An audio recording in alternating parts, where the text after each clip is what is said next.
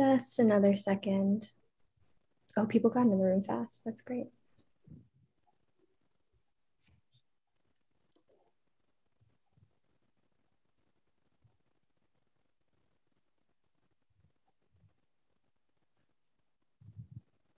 All right. I think we'll begin right now. Hello, everybody. Good evening. Welcome to PNP Live. My name is Beth Wong. I'm on the events team at Politics and Prose, and we thank you so much for joining us here tonight to celebrate Katie Lattari's new book, Dark Things I Adore, in conversation with Sarah Langan. At any time during the event today, you can click on the link that I'm going to post in the chat to purchase copies of Dark Things I Adore from Politics and Prose. In addition to growing your own library, a book sale from Politics and Prose means that we at the store are able to keep bringing you content like this, content that we're so proud to be able to bring to our community. You can ask our author a question tonight by submitting it to the Q&A box, the button for which can be found near the bottom of your screen. Be sure to submit it in the Q&A and not in the chat to make sure that we can see it. This evening, as you may notice, we are offering live auto captioning. To turn that on or off, go to the little arrow on the CC button below or to the settings of your Zoom mobile app. And if you have any trouble with that, I can help you. Just send me a message in the chat. I will waste no more time getting to the main event tonight.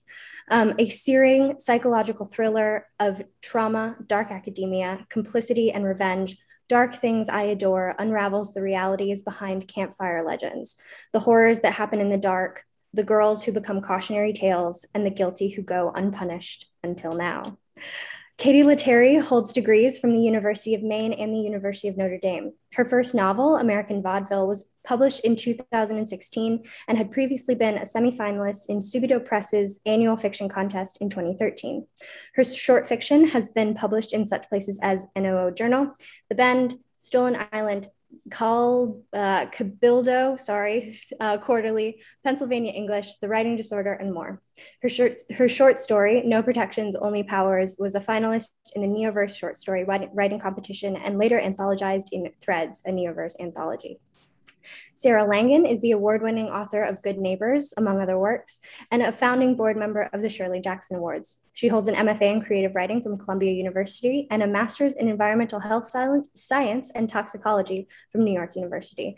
Welcome, both of you. We're so excited for this. The floor is yours. Thank you. Hi, everyone. Hi, Sarah. Hi. Katie, I love this book. And it is beautifully nuanced and patient and rich. And the characters, there's this giant cast of characters, and every one of them is unique and specific. And you do it over two separate timelines. And it's a majestic feat. And it's also a page turner. And you love thrillers, and I love thrillers. Yeah. So I wondered if you might want to talk a little bit about, give the pitch on Dark Things I Adore. Sure. So first of all, I want to thank Politics and Prose. I want to thank Sarah so much for being here. This is so exciting. I'm such a fan of Sarah, and I'm thrilled to be here. Thank you for everybody for coming to this event. This is super exciting. It's my first event ever like this, so I'm really excited for this. So yeah, Dark Things I Adore is a revenge thriller, and it's set across two timelines, like Sarah was saying. And in one timeline set in 1988, there's this sort of eclectic, eccentric group of artists who are cloistered away at this place called the Lupin Valley Arts Collective in remote Maine. And sort of what starts as sort of this interesting, fun, but intense group turns into a group filled with secrets. And then there's a death. And there's this really dark secret that gets captured between this group of people. And then in 2018, we have this gifted art student named Audra Colfax, who's getting her MFA in painting from the Boston Institute for the Visual Arts. And she has lured her manipulative professor, Max Durant, up to her home in Maine. And, the cover for why she's invited him there is to see her thesis paintings. And Max secretly is really hoping it's because he senses this real vibe between them. He really thinks that they're going to hook up, and he's really hopeful for that. But Audra has much darker, much more harrowing plans in store for them. And as the book rolls along, you kind of see how what happened in 1988 really dovetails and intersects with what is about to happen on this one weekend in Maine in 2018. It's masterfully done, like Thank really you. well done. That's so nice. You play so well with the timelines. So I know that you love thrillers. What brought you to writing this book specifically? Yeah, so I have written a lot of different types of things. I think like most writers, you kind of dabble in a lot of different stuff. I think when I was a lot younger, I was into poetry, and then I kind of moved into fiction and got really into sort of fan fiction and stuff like that, which is such a fun proving ground and playtime for any writer, I think. And then I went into college and my graduate program, so I was focusing on fiction and really into sort of innovative and fresh and kind of experimental fiction. And I really was into folks like Julia Elliott is really brilliant, and just really kind of these great female writers who have this kind of dark edge under sort of their beautiful mastery of what they're up to. And I tried writing a couple different types of books to greater or less success in terms of how I felt about them and how agents felt about them, and onward. And then in 2017, after like a lot of soul searching and like therapy, honestly, where I was trying to figure out like who I was and what I wanted, and having a lot of angst about what kind of writer I wanted to be, I realized, I really love true crime. I really love thrillers. I really love mystery. I'm taking all of those things in all the time via podcasts and books and TV shows. And I was like, why am I not writing the stuff that I'm so into and consuming all the time? And so that's what brought me to try to write a thriller. And so that's what Dark Things I Adore turned into, was from that sort of nugget of like self-actualization of realizing what I wanted to do. And then it started off with a painter in the beginning. It was a very different story when I first started writing it, but it had a painter in it, and it had a professor in it, and it had a student in it. And sort of who does what changed over drafts and drafts and drafts. But I love the idea of a visual medium being used to kind of play as a foil to what's happening in the plot, I guess. There's moments in this book, for those of you, because it's not on sale yet, it's like on sale right now. There's these beautiful descriptions of art pieces that is so well done. Thank you. Yeah. And I thought a little bit of Gillian Flynn as I was reading this, the sort of plot twisty things. And then there's also the male-female point of view that's so humorously different. Yes. Like Max is this character who is the professor, and he's so out of touch with what's actually happening. Yeah. It's amazing. He is. Yeah. No, it's really true. I think what's fun about Audra and Max, who sort of really kind of propel sort of the plot and the action, especially in the sort of thread that's happening in present day, which is 2018 in the book, is that they're both so sure about what they think they know. And they're so sure about what this weekend is going to be. And really only one of them really knows what's going on. But the confidence is incredible on both sides of what the expectations are and what people feel entitled to, what Max feels entitled to from Audra. It feels like a feminist work to me, this book. Yeah. It feels like you're exploring ideas of entitlement, of power, and notions of who gets to tell a story. Because even though we're thinking that we're all woke, we're not. And what's fun is like you show in pieces of the past this artist colony where the men are the dominant voices. And then you show the present where the man in here is still the dominant voice. And he's retelling these stories of ways he's treated students. And then from Audra's perspective, and that's his student, you also get these retellings that are horrendous, but are also still happening. Yeah, no, it's true. I think with Max, he is a force. And I think a lot of the times with men who are able to sort of manipulate, especially men who have positions of power, or there's a charisma a lot of the time, not all the time, but there is a charisma a lot of the time with predators. And I would say Max sort of from day one is a predator, and that doesn't end as he gets older. It continues, and it's just how he sort of adapts that to sort of what the current power dynamic is that's what changes, that's what shifts. And he feels pretty confident about being able to sort of get away with this stuff because he's never really been called to account before. And so he kind of falls right into Audra's trap because of that.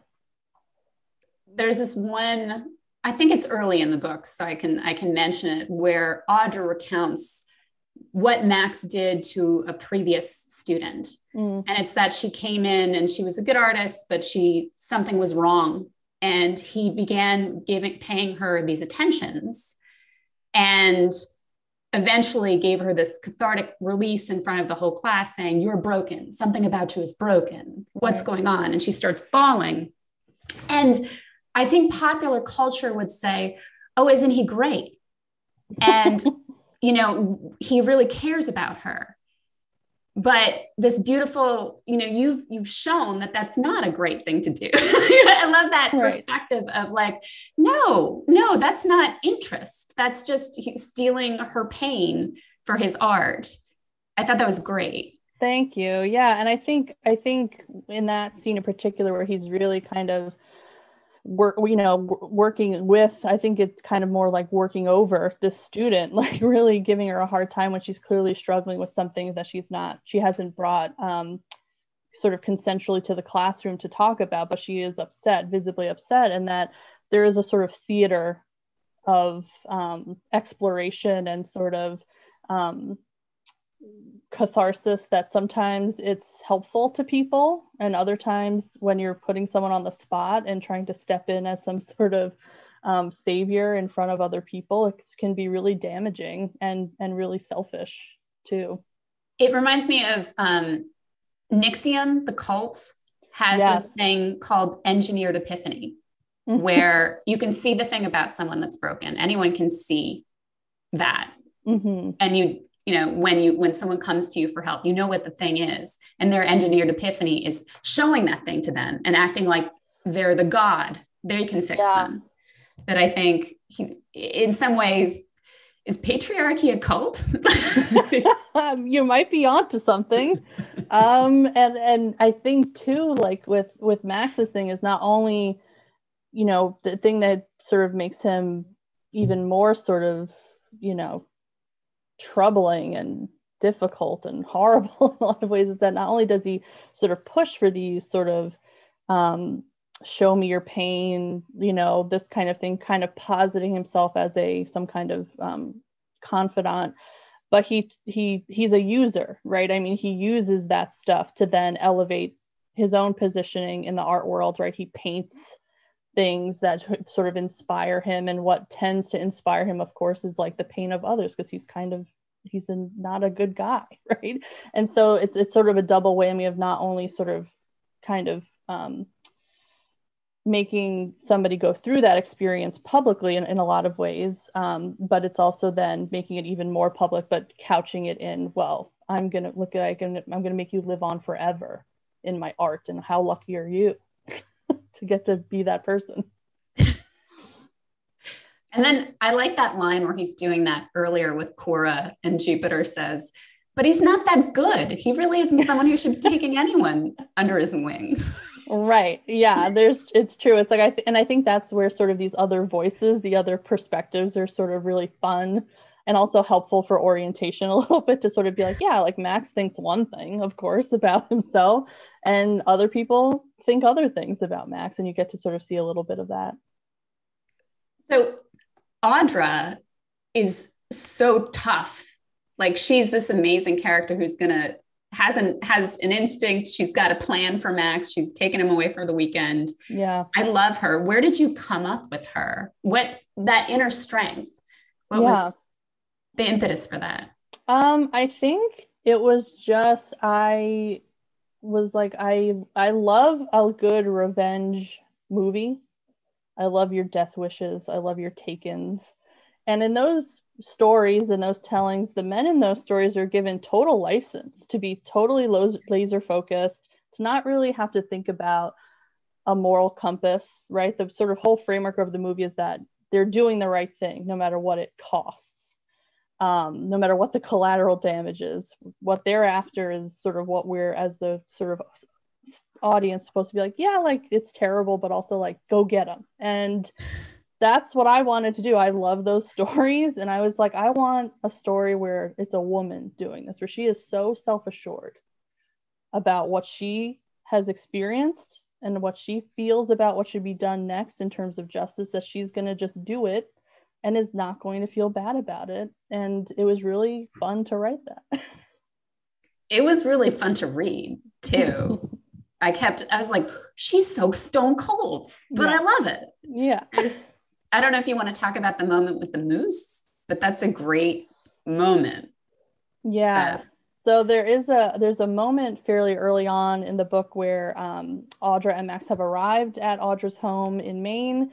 And she's like, oh, I really want to take you out sort of in the twilight hours, because that's when you're most likely to see interesting wildlife like moose and things like that. And so she takes him on this drive on these back roads in the Moosehead Lake region of Maine. That's where it's supposed to be set, which is a real area in Maine, Moosehead Lake and the surrounding area.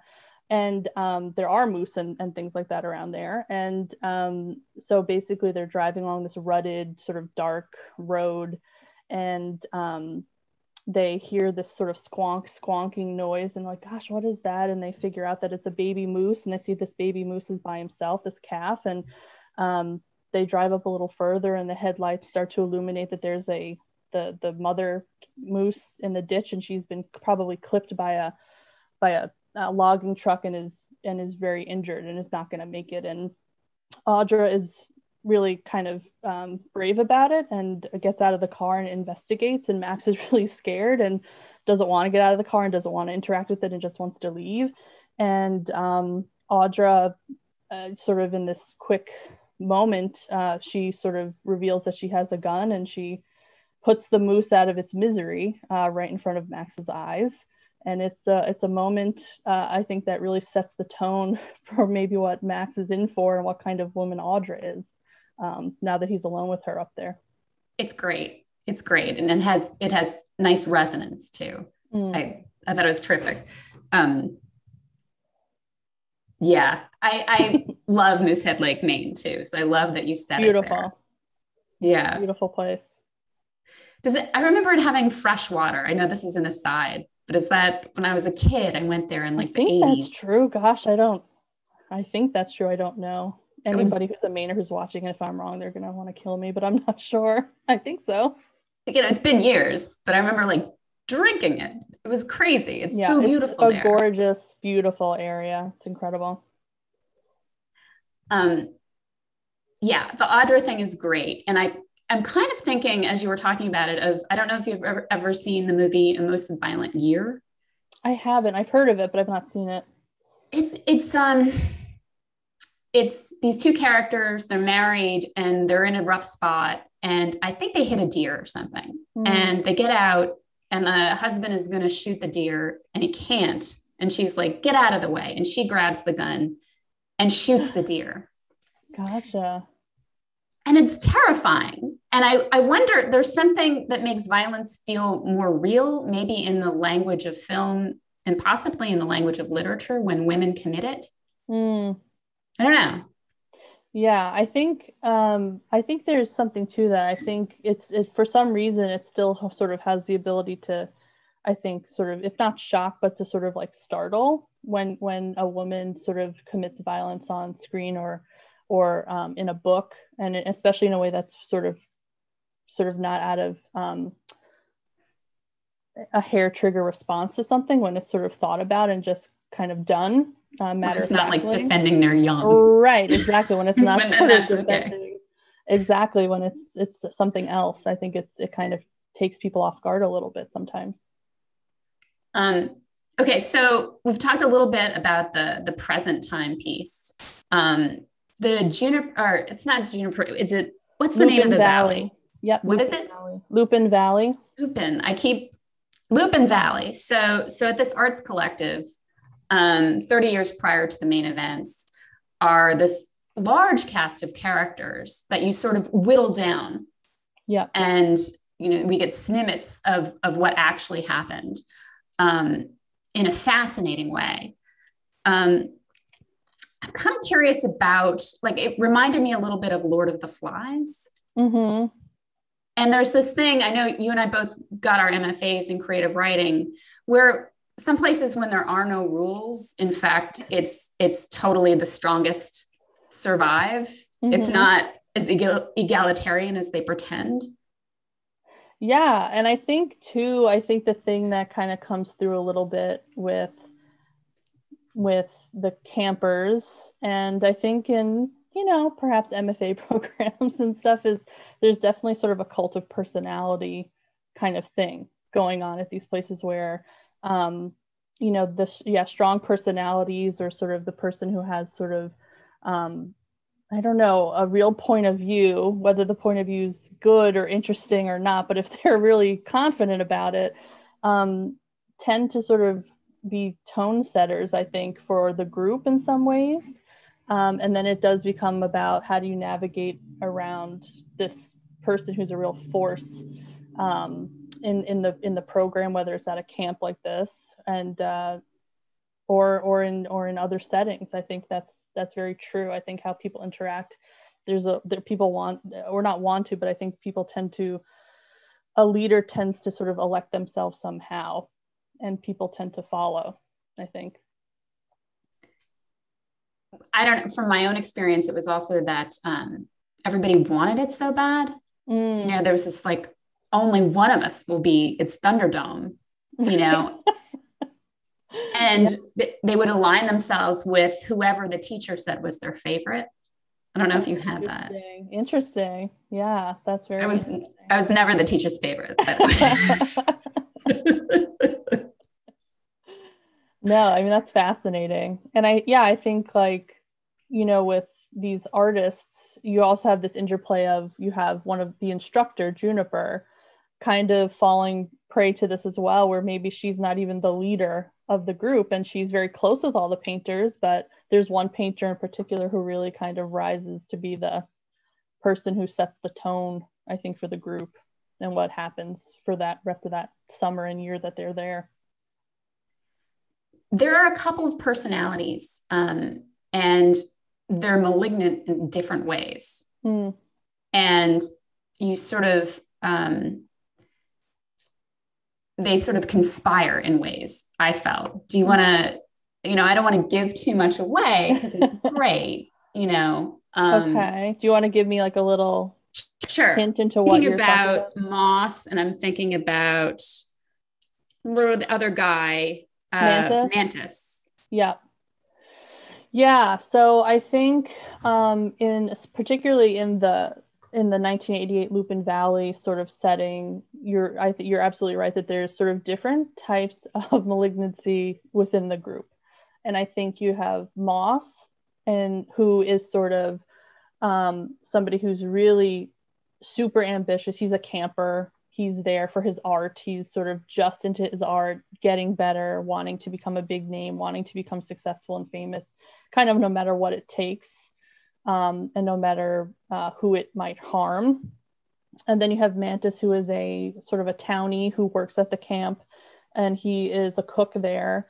And he kind of falls in with this painter group as well. And his sort of aggressiveness is more overt in some ways, but sort of equally problematic as Moss's, these two guys. And they're sort of two sides of the same coin, where unfortunately their sort of toxicity sort of focuses in on one camper in particular, Coral, but how that manifests is very different, and how they handle their relationship to the cause, the sort of harm they're causing is very different as well.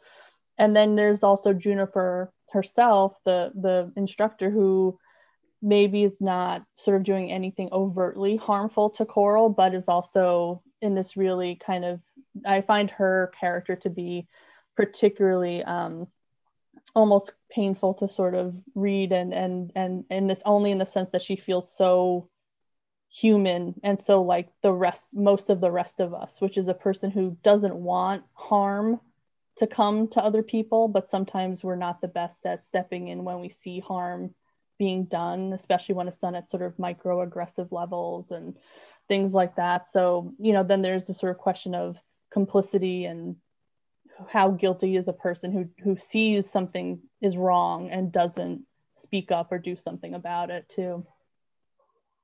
It's very well rendered. And we get a lot of Jupiter's story, which I liked seeing it through her perspective, because she's the best person to tell that story through, it seems. Yeah, I think so too. And again, I feel like I think like most of us out on the outside of the book, where you're put in a difficult situation and you have to sort of figure out, how do I navigate what I'm seeing and experiencing in a real way. Yeah.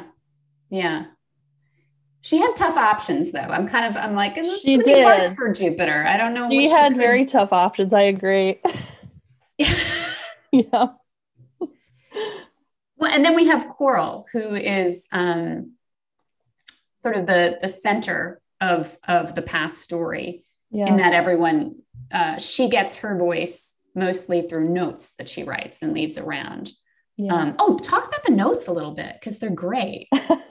Yeah, so Coral is a character who is mostly rendered through sort of like found objects, mostly in the form of notes.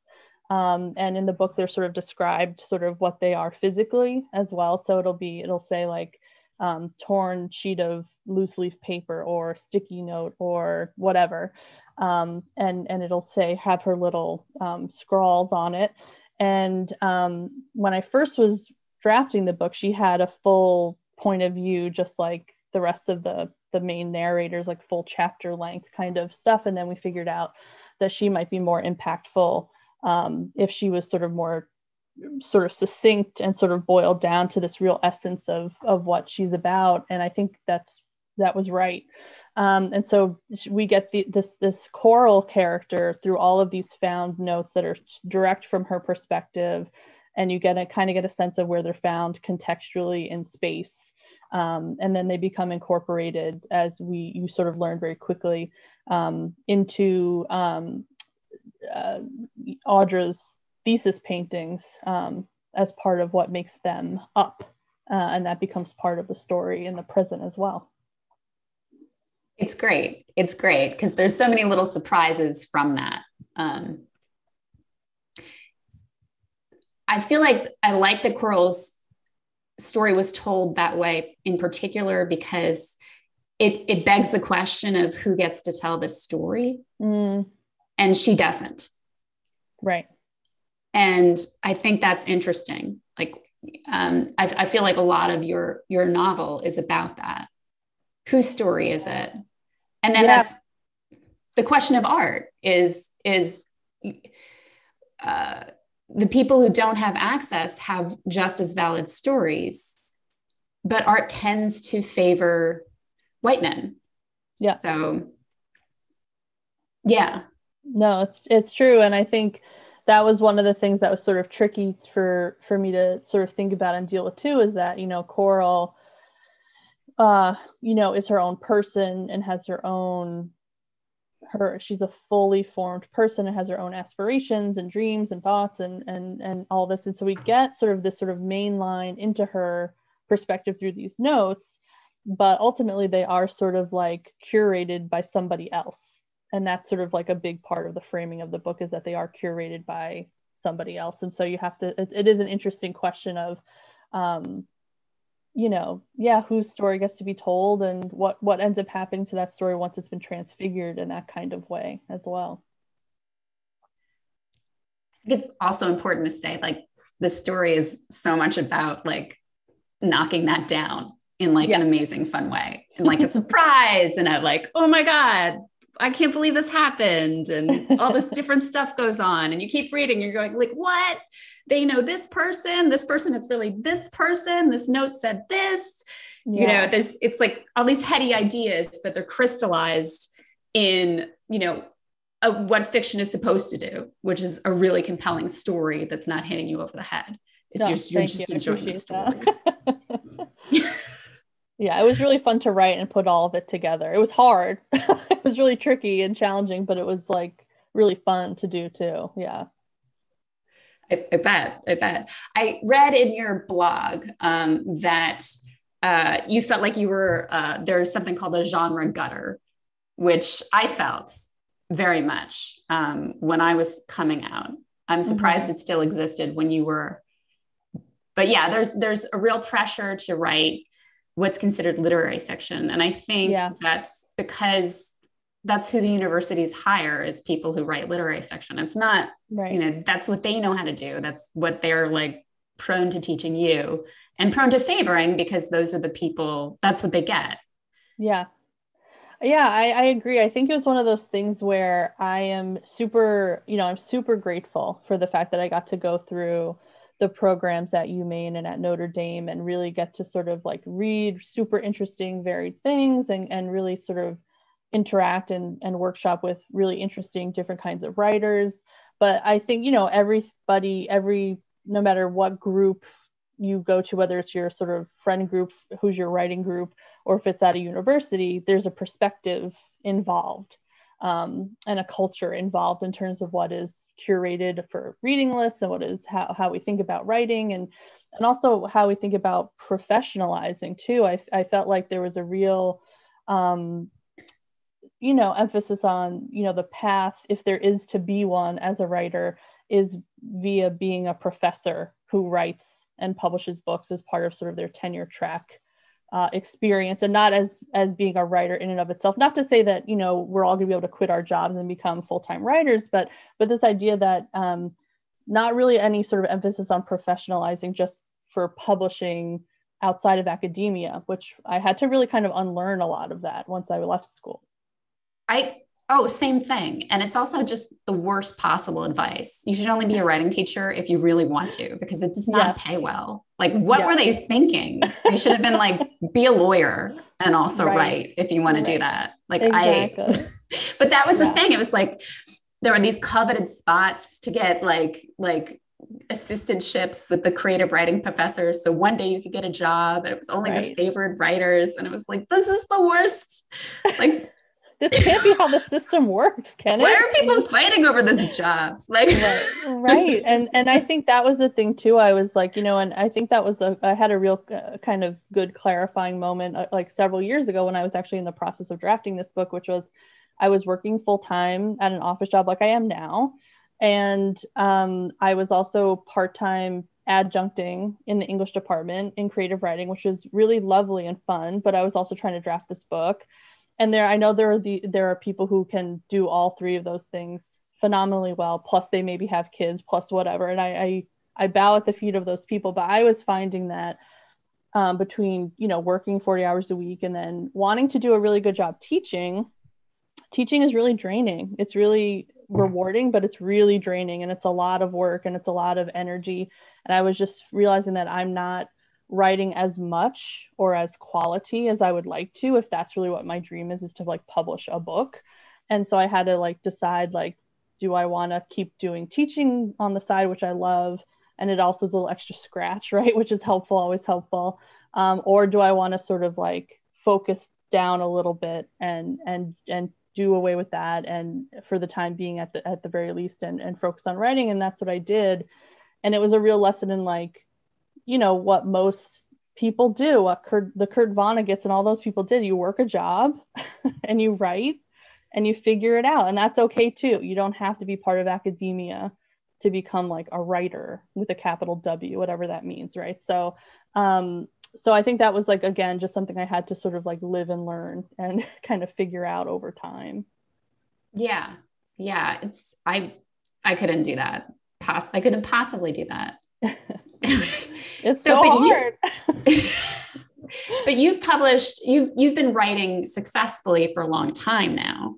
I mean, this is your debut thriller, but you've done a lot of work. Yes. Yeah, that is true. I mean, I've always, like most writers, I've always like written, just because it interests you and it's like sort of your hobby. So even when I was a kid, I was writing, of course, and all this stuff. And then probably starting in 2009, 2010, I started publishing short stories in different little outfits here and there. And through school was drafting sort of book length stuff. And I published a sort of an innovative fiction work in 2016 called American Vaudeville, which I'm really proud of, and through Mammoth Books.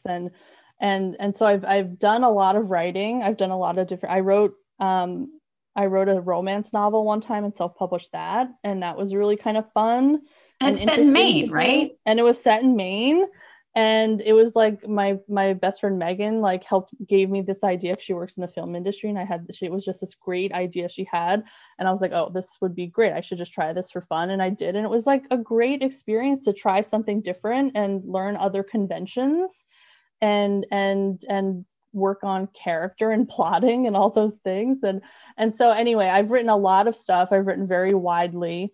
But this is sort of the first sort of like commercial thing that's kind of popped up above the fray. But yeah, I think like most writers, it's one of those things that you're doing for a really long time before you get the sort of politics and prose event with Sarah Langan kind of thing to happen.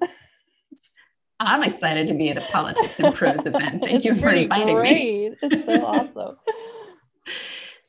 awesome. So you're in Bangor. What's your routine like? And do you have one, a writing routine? Sure. So I really admire and sort of romanticize people who have like a routine. And I wish I was one of those people.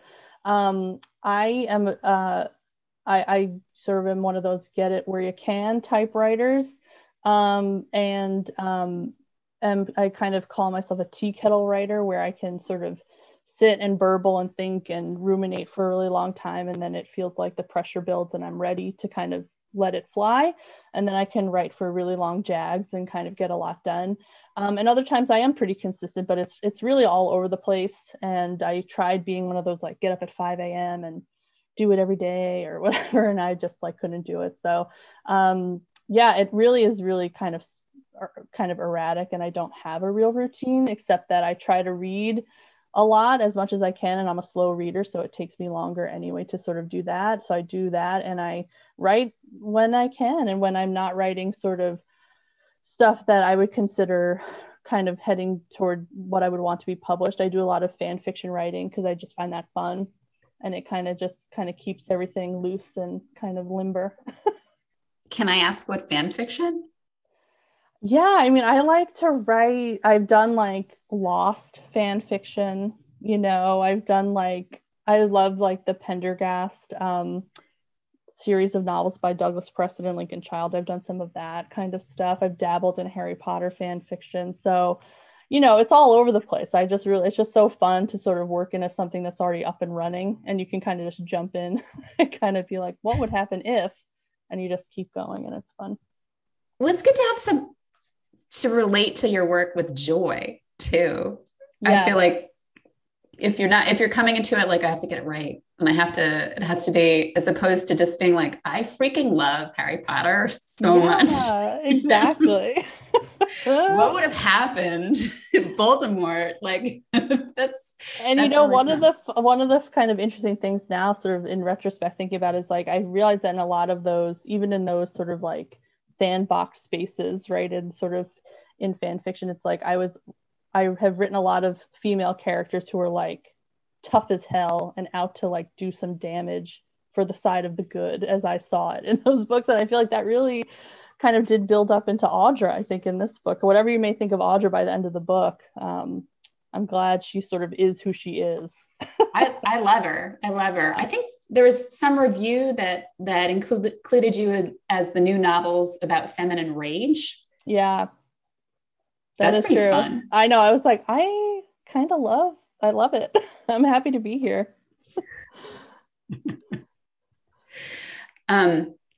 Okay. So other questions. People can start posting questions in the chat if they want to. But in the meantime, so when you write, do you just sit down at your desk? Do you need the same place? Is this where you write right here, your office? This is sometimes where I write, up here in like the attic office space. But honestly, a lot of time it's just like me on my laptop, like on the couch or in bed. I do like a lot of that kind of writing where I'm like very cozy, and sort of just like, yeah, on the couch or in bed writing. I do it like a ton of drafting that way. And then I feel like when I, like with this book in particular, when I was getting more complicated in terms of the plotting and I needed like, I felt like more formal, like, I don't know, space to think about stuff, then I like kind of moved to a desk for some reason and kind of try to plot out what's going on. I love sitting in a bed. It turns out I had the wrong thing open and you have many questions. So let me start. Okay, this is a great one. As you well know, in Maine, there's an imagined barrier between those who are from here and from away. I see this in the differences in how you write the artist versus the camp staff, as well as Audra versus Max. Can you talk about how your experience as a Brooklyn to Maine transplant has transformed your writing of these characters and their sense of place? Oh gosh, that's a great question. I think, let's see, I think one of the, great things about Mainers, and I you kind of hear it as a cliche, but I think it's really true, is that Maine people tend to be like quite self-sufficient, and they tend to be quite just sort of get on with it at a certain point. What if it's difficult or if it's hard? Like, Maine living is not always easy. It's historically been very hard winters, a lot of farmers, things like that, fishermen, things like that. So there's a lot of kind of no nonsense-ness to Maine people, which I really love. And I think that is sort of writ large, I think, in Audra in a lot of ways, and probably in some of the other characters as well, for sure. And then in terms of sort of coming from New York rather to Maine, I think one of the things I've thought about in the process of writing this book is how when I was born in Brooklyn and lived in Brooklyn until I was 8, and you sort of the hustle and bustle and the noise and things like that. And I remember as a child in Brooklyn not being afraid of being in Brooklyn, where I think when I moved to Maine, a lot of Mainers were like, oh my God, Brooklyn, are there even trees there? Like, how did you survive? Like, what is it dangerous? And I was like, it's just a place where you live and it's wonderful and all those sorts of things. And so when I got here, though, I found that the fear I didn't have in Brooklyn did start to manifest in anxiety when I was a little kid here, because it was so quiet and so remote. And we moved to a place called Exeter when we first moved to Maine. And it was like, it's a tiny town with very few people, and you can hear a car coming from a mile away. And I just remember thinking as a kid, oh, like, this is like where we die. This is like the guy with like the hatchet and something about the quiet and something very distinct coming out of that quiet was so much scarier to me than living in like a major metropolis where like probably per capita the crime is like worse, right? So that I think is something that kind of really drew me also to the remoteness of the setting of Maine as well. I have a quick anecdote, which is Please. that when I was going to school in Maine, I was really used to there being no people around. Mm-hmm. And so I went to visit a friend at college in Boston, and the party was so packed, you had to squeeze in. And I remember going to my friend, I can't breathe. We have to go. This is too many people. So, you do get used to sort of the expansiveness of Maine, which it is. I mean, it is, you know, there are, of course, cities in Maine, of course, and things like that. But you get a few miles outside of any of the cities in Maine, and you're like, oh, like I'm basically in the woods again. Like, it's really amazing. Like, it's pretty rural in most of Maine. One more question. Where in Brooklyn did you grow up? So I grew up in Windsor Terrace, which is adjacent to Park Slope. I was born in Park Slope at Methodist Hospital, which is where my mom was born and where she worked as a NICU nurse as well. And so, yeah, that was the area that we were in. So I was in Crown Heights for 10 years before moving to LA, and Methodist was our hospital. Hey, all these like synchronicities, man. It's so crazy. Okay, here's the next question. When you're writing, are you writing for any audience in particular? Who is the one person you hope your book reaches? Oh, wow. Um, I don't think I really write with an audience in mind, except to say that I think it's such good advice. I've heard other people say it. I agree, which is, write the book you would want to read. And so I think I try to do that. If it's the kind of book that I feel like, oh, I'd be so jazzed about reading myself, then I kind of feel pretty happy. And then, so I guess like as sort of, I don't know if that's like super self-involved way to say like me, I write for me, but it's more about sort of saying writing toward your joy. I think what you were saying earlier about like, if it's something that really makes you happy and that you're interested in, I think that's the best way to measure that audience question. I think you do kind of touch on Jupiter's dilemma in your book is she's seeing something going wrong, and what do you do? Yeah. That I think will have impact.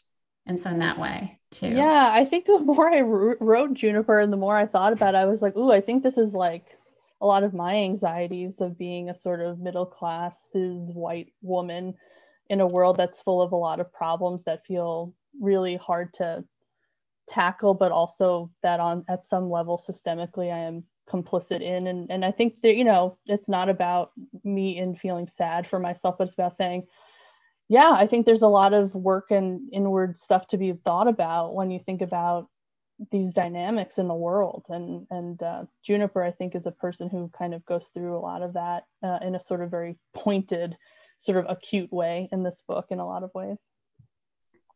Yeah. Yeah. I mean, it's hard writing now from a white woman's perspective, because you keep thinking, maybe I don't have it right at all. Like maybe, And also like, is my voice the one that's needed right now? I don't know. But there's only, what can you do at that level? Yeah. Except support and uplift, other writers. So I have a question, and you can put a pin in it while you think about it, because you may want to take a minute, but I think they're shifting all around. Oh, okay. I'm so excited about the trend of women taking back power in narrative and fiction writing. Are there any stories or authors that inspired you early on in this respect? Yeah, so I think the person who was sort of the big, and I think that this person was the person for a lot of people, but the person who really sort of like, blew my brain apart was Gillian Flynn. And the first book of hers I read was the big one was Gone Girl. And then I read the rest of her catalog.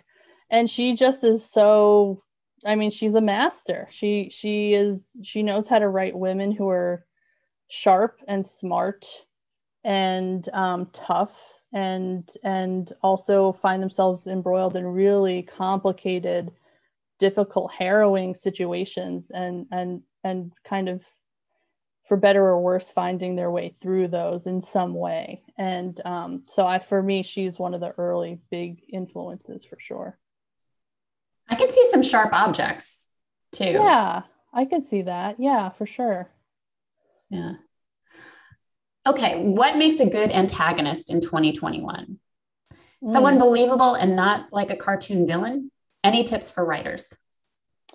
That's a trick question. I mean, yeah, I think like, the old sort of advice of sort of, if someone's just purely a monster, it's not as interesting if it's just sort of this thing you can point to that's sort of like they're horrible, there's no redeeming qualities, it's easy to pin the sort of badness on them. That's, it can be effective, but it can also be a little boring. And I think the best villains, I wonder, this is a great question, I think, in terms of Good Neighbors too, because there's villainy, but is there a villain in Good Neighbors? And I think of Rhea a bit in terms of these questions. And if you haven't read Good Neighbors, you should. It's incredible. That's Sarah's book. But I think it's a person who is doing, a lot of times a villain is a person who's doing to their absolute fullest the thing they believe to be okay and right, even if it's not. I think there's these trends in modern psychology. And right now the trend is like everybody sees themselves as their own hero. And usually when they're doing things, they're acting out of self-preservation or a false narrative. Yes. I mean, it may not be true. It's like child rearing, where it's like, 1 year you're supposed to do this and it makes total sense. And the next year something changes. Like there's probably some happy medium where in fact you also are culpable for your own decisions. Right. No, it's true. But I think there's something to be said. It is, I could see that being a trend though, in terms of what we see sometimes, what we're seeing in fiction sometimes. And there's a lot of hay to be made there, I think. Well, it's also just fun to write, right? You can like Megan Abbott is a master at like, they had no idea what they were doing while they were doing it. And they thought they were doing it for this reason, but they weren't. Yeah, that's true. Okay. What is your process for character development when you have this many complex characters? Are their personalities and character pretty well defined early on, or do they sort of reveal themselves as the story evolves? Yeah, for me, it's definitely the revealing end of the spectrum. I'm trying to get better at sort of doing some pre-work, just to make my life easier down the road when I'm drafting. But I tend to be sort of a by the seat of your pants type of drafter, and the voices tend to lead me there. So what the character sounds like, and especially if you're doing a first person and it's in multiple perspectives, that stuff starts to kind of emerge on its own a little bit organically as well as you go along. So in terms of sort of developing them further, I think, it happens from a lot of drafting and redrafting. And then, certainly in publishing, you get feedback from an editor who helps you kind of parse out what somebody's thing is and sort of how to emphasize or de-emphasize certain things to make it more crisp and more clear. So you get help too when you get to sort of a level where you're publishing through a publisher like that. But for me, it is mostly just a lot of writing and rewriting. And I've never been really good at doing this sort of like sort of questionnaire type stuff about characters, which I think is really fun, but I just never kind of get there myself when I'm doing it. I don't know. What's your process for characterization? Do you have like a specific one? I think we're similar writers in that I kind of don't know until the plot takes me somewhere. It's like you have this character and then you want this thing to happen to them. So you write it until then. And then you think, well, either that thing has to change because it's not the character, or the character has to change because I want this thing to happen. Yeah. And it's just a kind of constant, by the time I finish a draft, it's done, but it takes me a much longer. That might be you too. And those people who come out and they're like, drafted it like in a month. Right. No, I agree with you. I think it's really sort of about the cause and effect and how things weave together and interact. And it's like when I've taught in the past, I've kind of described it to students as, a story is like an ecosystem. And so when one thing happens over here, it's going to somehow impact what's happening over here. And I think as you start to shift along in your story, as things start to reveal themselves, you start to see how things need to realign to work in the ecosystem. All right. What books did you read during the process of writing this book? Let's see. I read a bunch. I'm trying to think, gosh, way back then when I was drafting it. That was a long time ago now at this point. But over the course of the last several years, I've read, I've read Ruth Ware. I've read Sarah Langan. I've read Peter Swanson. I love Stephen King. Maybe that's very cliche for a person from Maine to say, but Stephen King is great. Love Stephen King's books. So I read It during this time period and was like deeply impacted by Love It. So a lot of different stuff, but mostly thrillers. I also recently read Hidden Valley Road, which was about sort of a case study of a schizophrenic family and sort of also a sort of the history of the diagnosis of schizophrenia as well, which was really interesting. I don't know that it really played into this particular book, but it was like in the air as I was kind of going through edits and stuff like that. I liked Hidden Valley Road a lot. Yeah, really interesting. Poignant. But actually, I could see some connections because you are dealing with a mentally ill character. And right. Very true. Yeah. This is the last question that I see. Speaking of feminine rage, have you read Animal by Lisa Taddeo, if I'm pronouncing that right? And if so, what are your thoughts? I haven't, so I don't have anything cogent or anything to say, but I've heard about it. I have not read it. It's on my TBR pile, I would say. Hey y'all. So as that was our last audience Q&A, I actually do have one more question from us. We at the store, and I'm totally springing this on you, so if you don't have an answer, that's just fine. But we are a bookstore. We, sell books, and so I'm wondering if you have anything that you're reading right now that you would recommend to our audience members.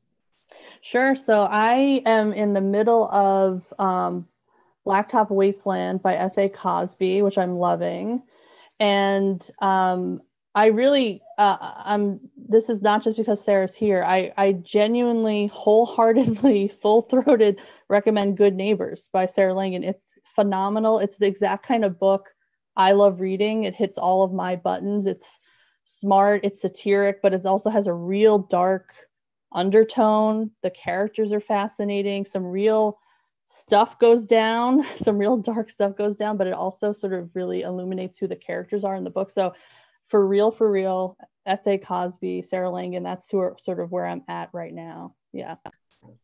Thank you. Yeah. Sarah, do you have any recommendations right now? Dark Things I Adore. That's number one.